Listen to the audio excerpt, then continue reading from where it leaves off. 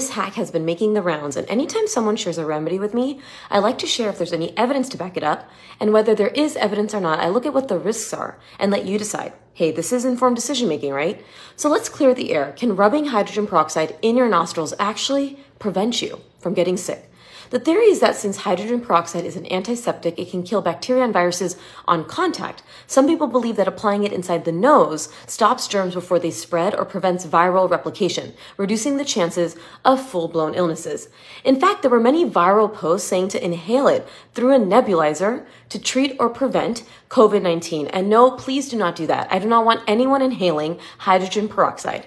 There are some studies looking at hydrogen peroxide for rinsing the mouth and nose, but before you start sniffing out this trend, there is no solid evidence that rubbing hydrogen peroxide in your nostrils prevents illness. Some small studies have looked at hydrogen peroxide mouth rinses, but that doesn't mean it's safe or effective inside your nostrils. And let's talk about some concerns with doing this, especially on a regular basis.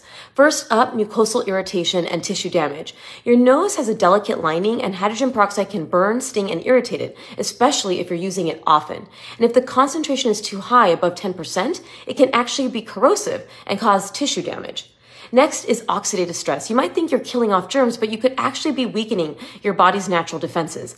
Hydrogen peroxide can disrupt the good bacteria and cells that help protect your nasal passages, potentially making you more vulnerable to infections. And finally, cilia damage and mucus buildup. You know those tiny hair-like structures inside your nose, cilia? Their job is to sweep out mucus, dust, and germs, kind of like a built-in cleaning crew. But hydrogen peroxide can damage cilia, slowing them down or stopping them altogether.